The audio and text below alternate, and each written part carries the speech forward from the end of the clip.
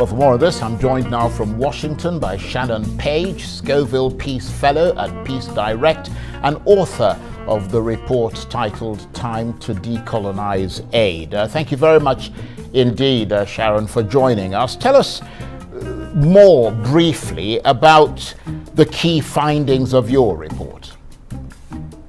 So, our report, thank you so much for having me, firstly, and it's a pleasure to be able to talk about this with you today.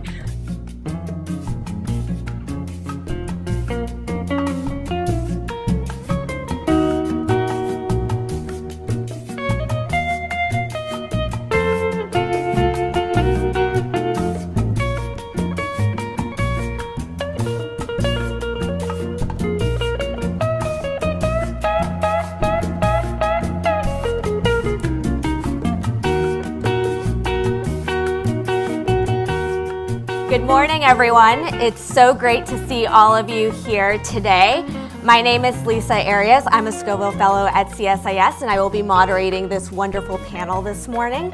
Before we get started, I do want to take a minute.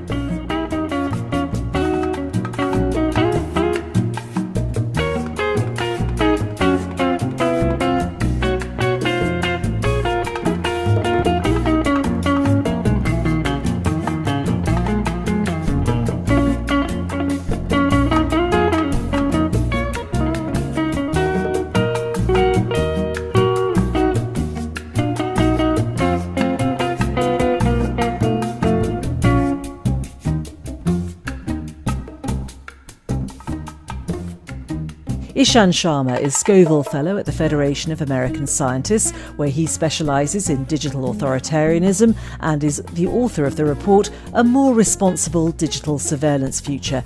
Welcome to The Real Story, Ishan Sharma.